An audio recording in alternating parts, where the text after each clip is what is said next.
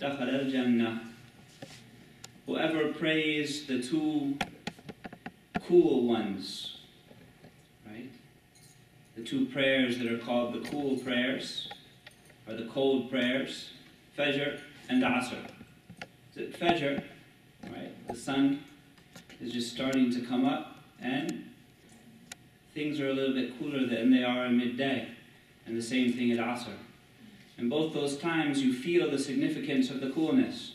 So whoever maintains them, whoever makes an effort to pray them on time, دخل الجنة. So we're in the chapter of the kathra, or the plenitude, all of the multifarious ways of doing good in the deen. And one of them is to just maintain these two prayers. There's transitive and intransitive goods. There's a good that is intransitive, in that you're the one who benefits. Your devotions with Allah subhanahu wa ta'ala, your good intentions of Allah subhanahu wa ta'ala, right? This is a way of doing good. And then there's transitive benefits, which are the benefits that return to others. An effort that you might do for another person, right? And it can be as small as just smiling at someone, right? And lightening the jaw, lightening the atmosphere. And it can be as much as helping someone out when they have a time of need. And here's one, just adhering to the devotions of Allah subhanahu wa ta'ala, and He makes these things available. In hadith number 17, إِذَا مَرِدَ الْعَبْدُ أَوْ سَافَرَ كُتِبَ لَهُ مِثْلُ مَا كَانَ يَعْمَلُ مُقِيمًا صَحِيحًا. If the slave gets sick or travels, whatever those things that they would do when they're at home or healthy on a regular basis of voluntary actions that are consistent, Allah subhanahu wa ta'ala will give that to them, will record that to them. Subhanallah. So generous. Right? You're in the hands of someone who's generous. Part of Iman is realizing whose hands you're in. You're in the hands of Allah subhanahu wa ta'ala. And part of the beauty of ihsan is realizing how generous He is. Subhanallah. And it's worth it to invest in some consistent actions, because there may be a time when you need them, and when there may come a time when you can no longer do them. But as you develop the consistency in them, Allah subhanahu wa ta'ala promises that He'll maintain giving you the reward for them. In hadith number 18, from Jabir radiallahu anhu, قال قال رسول الله صلى الله عليه وسلم كل معروف صدقة. Every good thing is considered sadaqah. So there's an ajr for the sadaqah that you're going to give. We understand that as one of those voluntary actions that we gain increase from. But every good turn that you might do to another, everything that is ma'roof, right? Ma'lumun urfan bil urfi, that this is something that's recognized by the society as being a good thing. And each of it is a sadaqah. This is a hallmark of Islam. This is a hallmark of the way of the believer in the world, about increasing the good in the world, about looking out for the good, even when the return may not come back to us, right? But it does come back, right? Even when we do something for the sake of another and there's no immediate dunyawi gain for us, Allah subhanahu wa ta'ala is still going to give a return to you. But more importantly is our affiliation to Allah subhanahu wa ta'ala, who's all about good and has made the deen of Islam a way of goodness. Subhanallah. Shaykhuna Mustafa Turkmani, rahmatullahi alayh, he used to always say, when he was teaching, he would pause for a moment and say, Salli ala mu'allim al-nas al-khayr. Right? Send blessings on the one who teaches people what's good, or to do good. That was his way of saying, say salawat on the Prophet alayhi salatu wasalam. Right? Salli ala mu'allim al-nas al-khayr. Right? say, sallallahu alayhi wasallam, on the one who teaches people what's good. That's the message of the Prophet alayhi salatu wasalam. For those who he is ma'ruf to, well known to, they will know that he's all about spreading what is ma'ruf in the world. And the ones who would follow the Prophet Muḥammad alayhi salatu wasalam while knowing him intimately and loving him passionately will also truly be about spreading good in the world. But that good that we would spread in the world is a good that must be ma'ruf. It's not a good that I think is good. It's not a good that makes me feel good. It's a good that people know and recognize this is a good deed. This has actually helped people. This has actually helped me. And it's recognized by the Deen of Islam as being effective as well. So sometimes we have to stop and listen, or look at ourselves in the mirror. I see myself as a good person. I see myself as someone who goes around doing good. Sometimes we have to stop and take stock, audit ourselves. Am I really doing good, or am I just making myself feel good? Am I just inflating my own ego? Or is the good that I do effective because it actually does touch people's lives? No. Subhanallah. And for a people whose worldview is all about doing good and bringing goodness to the world, you would think that they would be interested in making these assessments to make sure they're on target, to make sure that the efforts that they're making are on point and effective in the world and making changes in people's lives. And of course, changes in our own lives. Right? Subhanallah.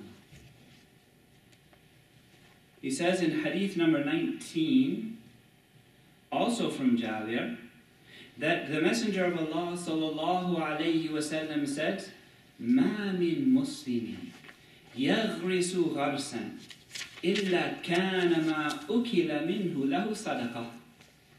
There is no Muslim who plants a tree except that whatever is eaten from that tree is going to be a sadaqah for him, for her.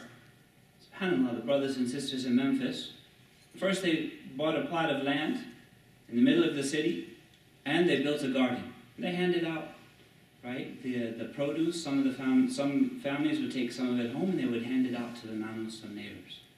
And then a few of the churches in the area actually started their own community gardens after that. SubhanAllah, spreading good. It's infectious, right? Initiated by Muslims and Islam. And of course, all of the neighbors, especially the elders, they knew who got this started. But then that wasn't enough for them.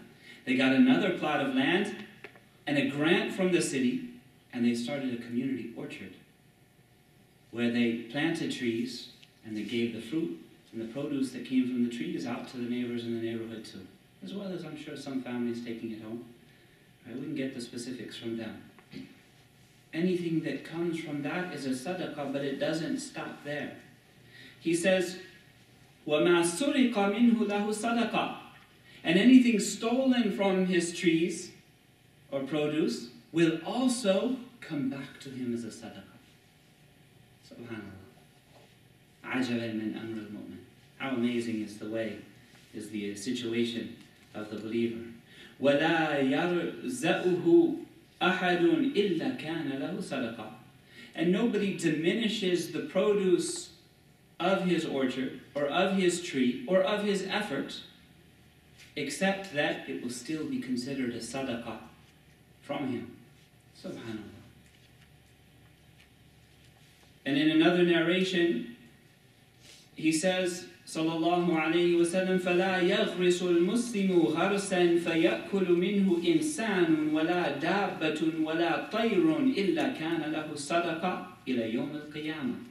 And no Muslim plants a tree and a person eats from it, or an animal eats from it, or a bird takes from it, except that it will be a sadaqah for them until the end of time. Subhanallah. You plant a tree, and a tree is something that remains giving and giving and giving, right, in its seasons. And even after the person has passed away, having planted that tree, and the tree keeps on giving, or the effort keeps on giving, or the project keeps on giving, or the institution keeps on giving, or that amount of time that they spent to help someone else enhance their skills, and they went out as a skilled person and are giving to the world, and maybe teach someone else again, and that those people are giving to the world, except that it will remain as this sadaqah jariyah, an ongoing, enduring charity that keeps giving returns even when this person has retired into their life of the grave. Right? That is a very good 401k. But we have to look for an effective investment. What is an investment? What is an effort that has sustainability to it? And it's not just a weekend flash in the pan. Poof, lots of fireworks, but then all you smell afterwards is the smell of smoke. Right? And nothing remains. What are the types of things that if we look with a civilizational vision, if we look with a vision that goes all the way out into the future, and we say, this is that khair that will remain in the earth and continue to benefit the population, as opposed to pouring our efforts and our money and our ihtimam and our hem into the zabad, into the foam, that will eventually dissipate from the surface of the floodwaters. But as for what benefits mankind, the population, it will remain in the earth. And that's what we should be looking for. But this takes a civilizational vision and a lot of heart. And a lot of heart is not that sincerity that gets you into trouble, but he means well. No, a lot of heart is courage to stand up and do what's right, even when it's unpopular, because you know where this is going. And no community can survive without people who have that far-reaching vision, who see the bigger picture and not are just swept away by little flashes in the pan and the little fireworks and things like that. Or the he said, she said, right? Or whatever is trendy this week. No. There are people who start the trends and set the trend. They're the people who see. They're the people who understand. They're the people who believe. And there are others who are the first ones to jump onto the trend. And the majority of the people see them. But why are they on it? Because it's trending. The person who started the trend, there's nothing trending. They came and saw something and went to it, built it, initiated it, launched it, because they knew that it met with their convictions. It met with something that in their experience of reality and in their vision is important for its own sake. And they did it. And there are those others who recognize when something is beneficial and they jump on to the idea that's at first released by another. And then there are the ones who just follow along. Right? Maybe even leaders in their own right, but they're just talking about this thing. They're just trying to do the same initiative because someone else did it and it met with a lot of popularity. Not because they believe in it, but because it's trending. No. But the Muslim is smart and intelligent, perspicacious, right? Insightful. اتقوا فراسة المؤمن فإنه ينظر بنور الله. Fear the insight of the believer because he or she looks or sees with a light from Allah subhanahu wa ta'ala. What can we do to be in tune with a light that we may receive and shines through us from Allah subhanahu wa ta'ala? That's what we should be thinking about. SubhanAllah. And there are ways to get there. No. SubhanAllah. Hadith number 20, also from Jabir, قال أراد بنو سلمة أن ينتقلوا قرب المسجد فبلغ ذلك رسول الله صلى الله عليه وسلم فقال لهم the tribe of Bani Salima, their homes were far from the masjid of the Prophet ﷺ in Medina, out on the outskirts, the edge of the city, and it was a very long walk to get to the masjid. So they had this idea that they would all purchase homes and move closer to the masjid so it would be easier to be present and accounted for. And they wouldn't have to walk as far. So what are they seeking? Qurb.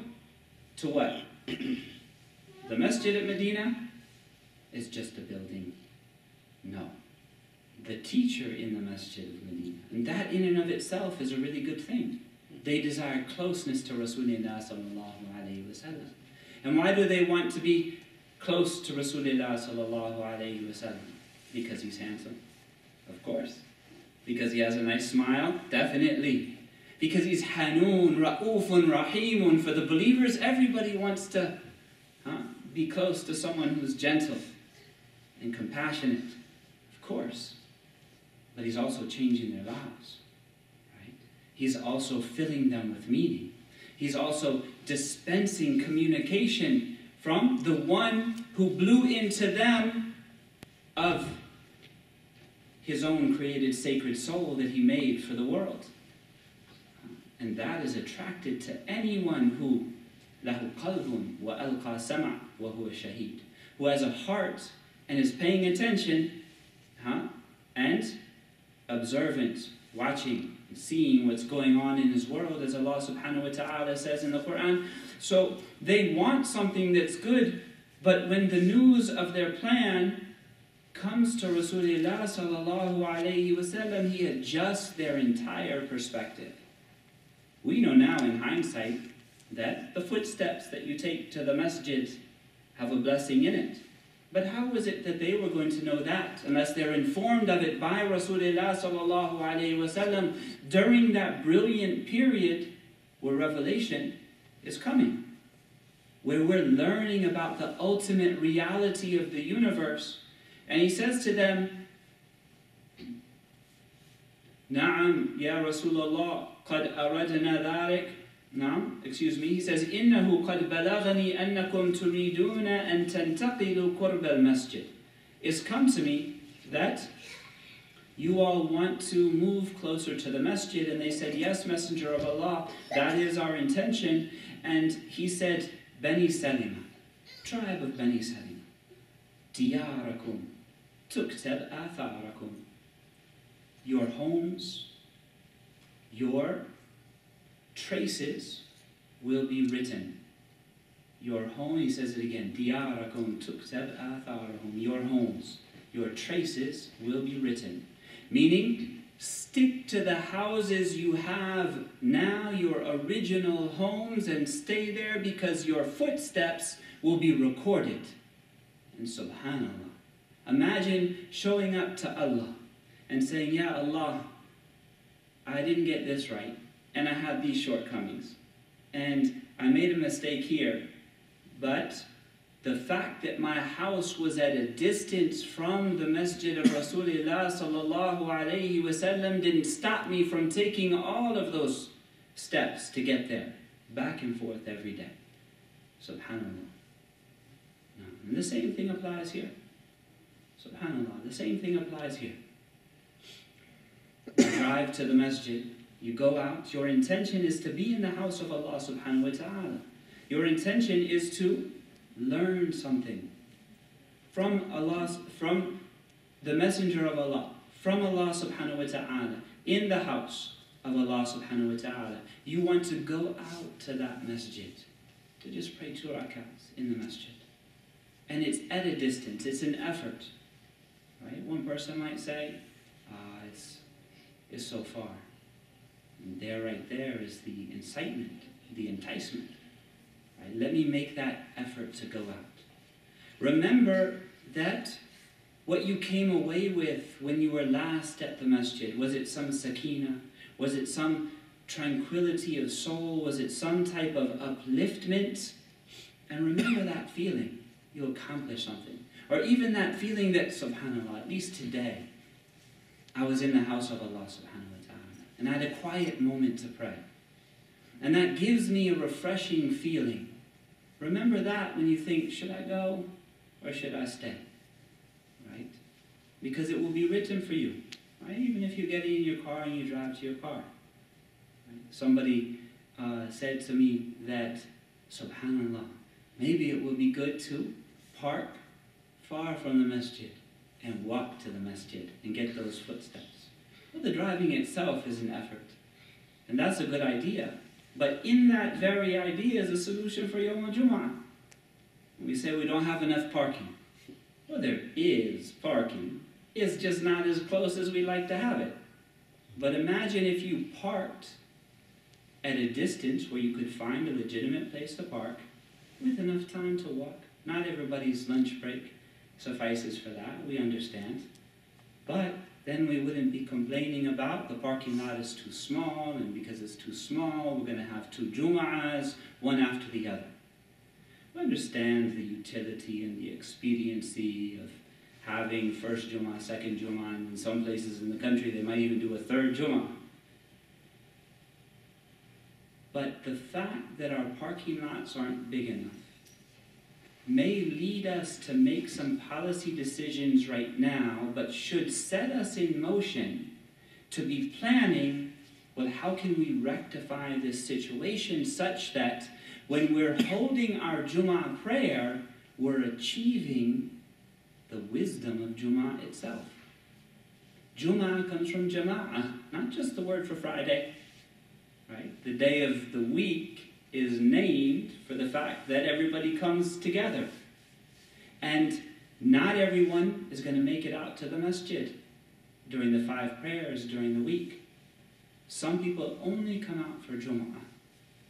That's the only time you see him. And for many people, Friday is the one contact point they have with the deen.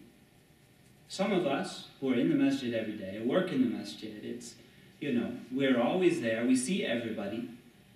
We're accustomed to not being our only contact point with the deen, but for many in the community, they at least get Jum'ah in, and that's when they come. And the wisdom behind Jum'ah is that there's one grand mosque in the area, and all the smaller musallas in the town close down. And everybody walks that extra distance to get to the larger mosque and hears one khitab. Right? Khutbah is the word for sermon. But also from khataba is the word khitab, discourse.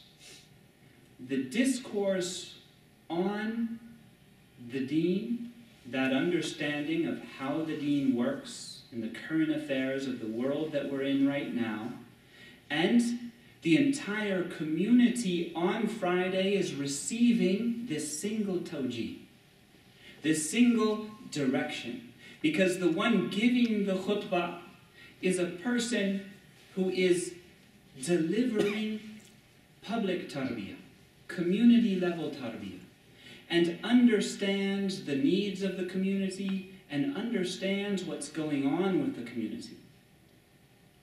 Maybe there's a problem brewing in the community, and there is a portion of people who are not handling that problem well. Okay? Maybe there is a qalaqan, there's an anxiety that the community is feeling.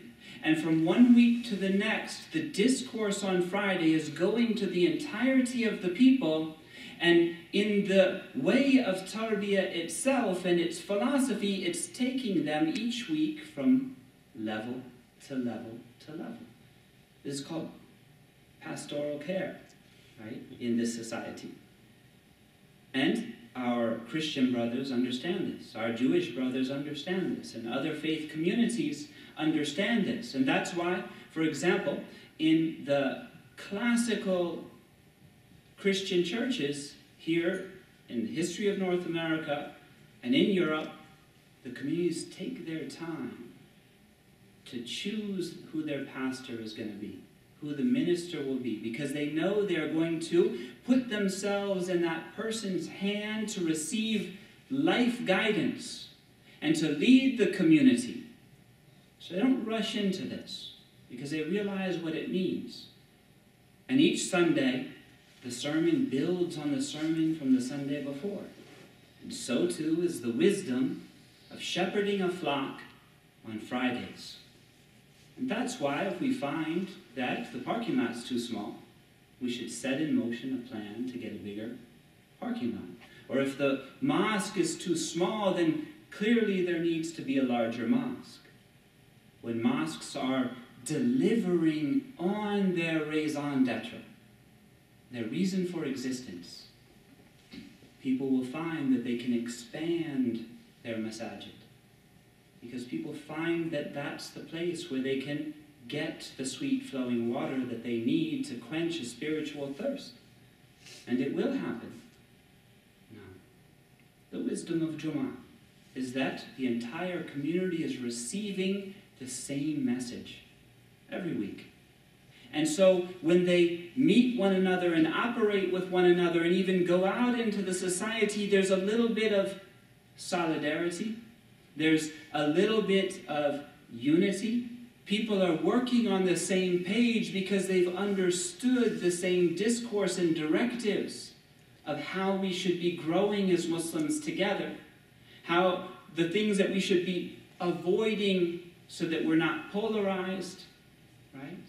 And that becomes next to impossible to install in a community or to bring about in a community when everyone's hearing different messages, you know, and scheduling problems and all of this, and, you know, we've got people maybe talking to the Muslims who maybe haven't figured all of this out yet.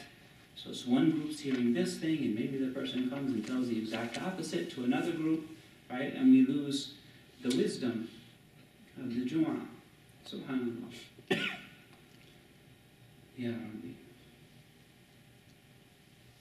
In the next hadith, 21, عن أبي المنذر أبي بن كعب رضي الله عنه قال كان رجل لا أعلم رجلا أبعد من المسجد منه لا تخطئه صلاة.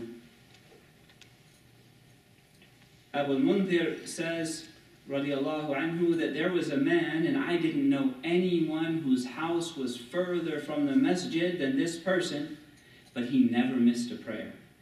And it was said to him once, لو اشتريت حمارا, if you bought a donkey, you could ride it in the darkness, you're not going to trip over anything, and you'll get home a little bit faster. Whether it's riding to the masjid before Fajr, or riding home from the masjid after Isha, or when the sand is at its hottest, وَفِي الرَّمْضَى, right? And you know what it's like to walk on hot sand with bare feet. It would help you during the Ramdah, which is where the word Ramadan comes from. فَقَالَ مَا يَسُرُّنِي أَنَّ مَنْزِلِي إِلَى جَنْبِ الْمَسْجِدِ. I would not be happy if my house was next to the masjid. إني أريد أن يكتب لي ممشاي إلى المسجد ورجوعي إذا رجعت إلى أهلي. I want that my walk to the masjid and my return to my family be recorded for me.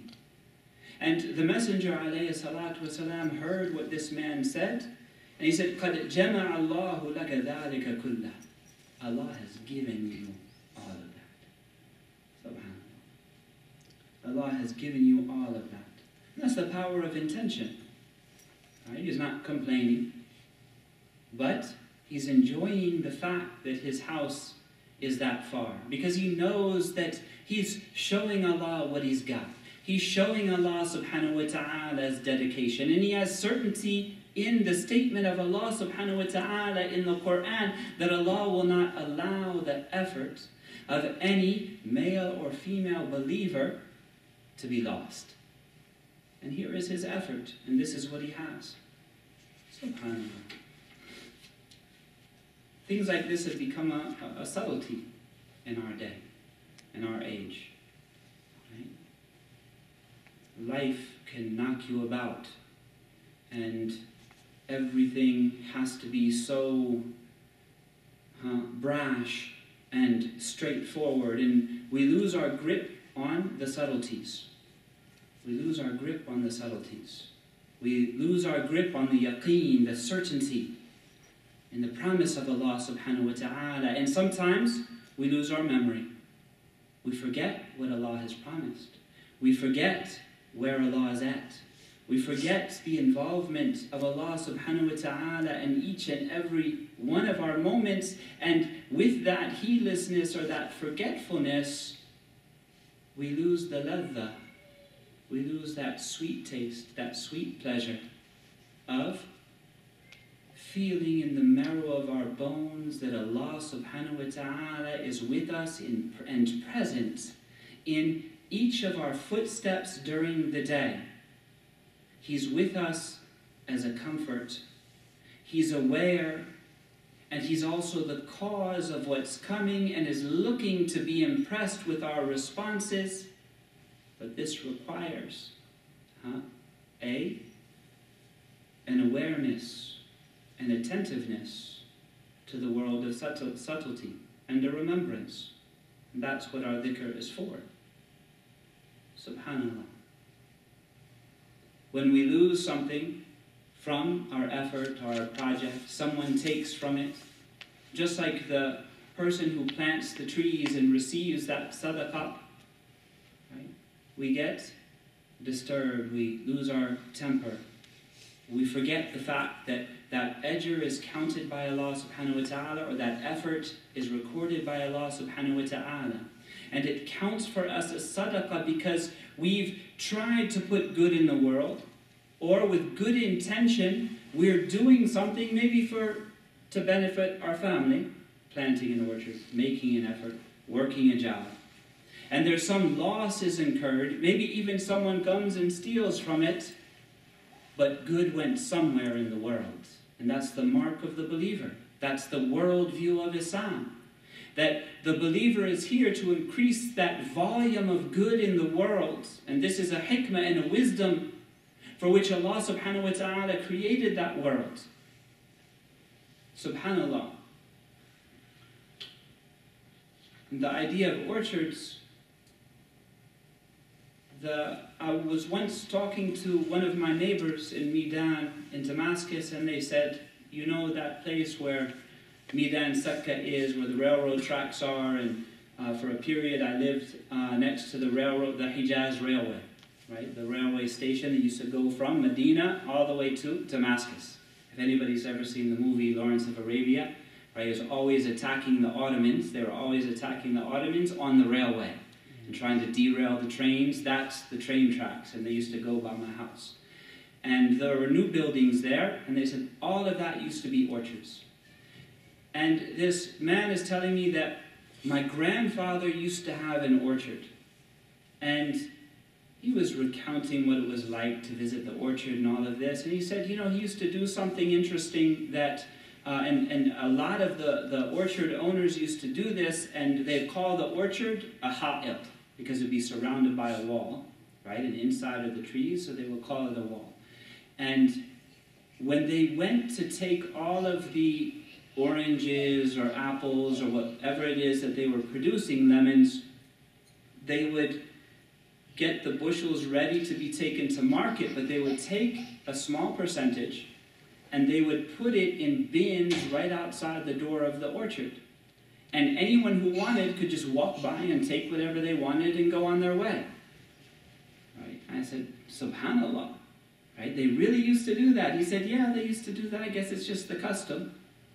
I said, subhanallah. Don't you remember Surah Al-Qalam?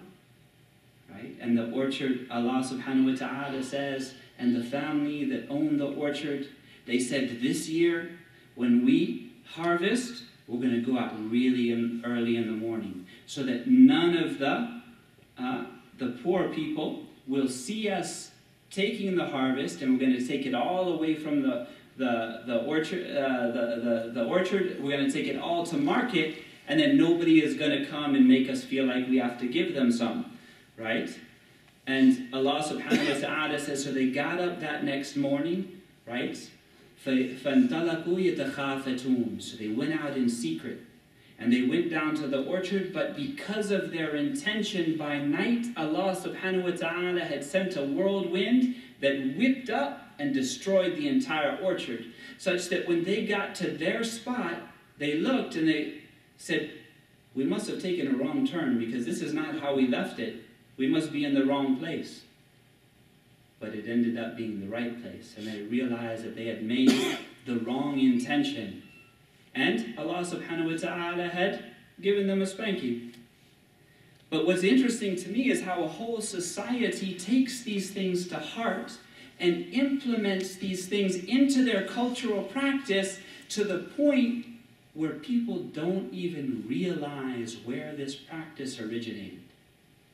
Subhanallah. That they've integrated into their way of life teachings from the Quran. These are Muslims. These are believers. They're not wearing Islam or even Quran on their shirt like a badge. They're listening to the deen. They're hearing the resonances, and they're seeing what it can do for their society. They're understanding that the wisdom, the hikmah at the heart of zakat is community solidarity. And that's the hikmah that's there. That your wealth not become a monopoly amongst some people involved, and that people at different levels of life, according to the design of Allah subhanahu wa ta'ala, feel that everyone is looking out for everyone. Right? It adds to the unity of the society. It's so palpable and so clear when we live in traditional societies where the wealthy and those of slimmer economic means are seeing one another on a regular basis and living together. And it's clear how there's a need for that solidarity, but when everyone's separated out with distances and they only see people from their same economic class and the others are over here, we begin to think that we don't need that type of solidarity. But there's always a need for solidarity, you know. And there's practical reasons for that need, and there's spiritual reasons for that need. And Islam is there to give us all of these different types of healthy things that we need. Even in the instructions of the relationship between a man and a woman and a husband and a wife, there are things we're busying ourselves trying to shove Islam around and re-massage it and make it into something that suits us because of our sensitivities in the 21st century. Instead of trying to learn and understand why Islam is saying the relationship between, for example, a man and a woman, or children and their parents should be the way it is, which might bring a good, sustainable, and enduring health to us and to our relationships. Subhanallah. We just need to listen, and we need to understand. And that's part of what it means to be a committed believer. Allah subhanahu wa ta'ala is in charge. Rasulullah sallallahu alayhi wa sallam is leading us. And we're the followers. You know, we're not dictating to them how things should be. Right? We might learn something and we might gain from that learning. Walhamdulillah. We'll close here, inshallah, and we'll pick up next time with hadith number 21. Barakallahu feekum. Alhamdulillahi Rabbil Alameen. All praise is due to Allah subhanahu wa ta'ala. All gratefulness is due to Allah subhanahu wa ta'ala. We ask Allah subhanahu wa ta'ala to always keep our hearts conscious of His blessings. And always keep our tongues wet with gratefulness and thanksgiving to Him. An awareness that we don't walk on the face of this earth except by the grace of Allah subhanahu wa ta'ala. We ask Allah subhanahu wa ta'ala to give us a deep understanding that will be a comfort to our hearts and a light in our way. And we ask Allah subhanahu wa ta'ala to keep the love of Rasulullah sallallahu alayhi wa sallam as an eternal spring in our hearts, and that He show us the face of the Messenger alayhi salatu wa salam in our dreams. We ask Allah subhanahu wa ta'ala to bring good health and strength to our families, both in their bodies and in their minds and in their hearts. We ask Allah subhanahu wa ta'ala that our efforts in this world be an illumination and a light in our graves that we will inevitably reach, but with husn al-khitam, a good ending. وصلى الله على سيدنا محمد وعلى آله وصحبه وسلم آمين. بارك الله فيك.